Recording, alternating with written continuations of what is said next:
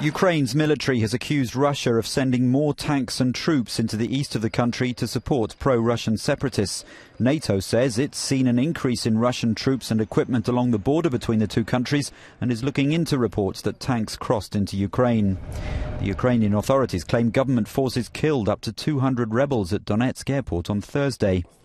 None of the information has been confirmed. Kyiv says the Russian incursion happened on Thursday. The spokesman said the convoy headed towards the town of Krasny Luch in the Luhansk region. It consisted of 32 tanks, 16 D-30 howitzer artillery systems and 30 Kamaz trucks carrying ammunition and fighters. Russia didn't respond immediately to Kyiv's latest accusations, but said it still supported a ceasefire deal. But Friday's funerals for two teenagers killed in Donetsk only strengthen a feeling that the Minsk Accord is increasingly in tatters. The boys' teacher blamed the Ukrainian government. Ukraine isn't killing dogs, it's killing people, she cried. Why is everybody silent? Why do our children have to die, leaving us to pray?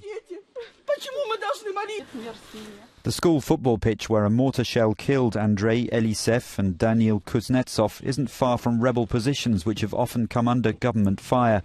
Kyiv denies responsibility, blaming planned provocation by separatists.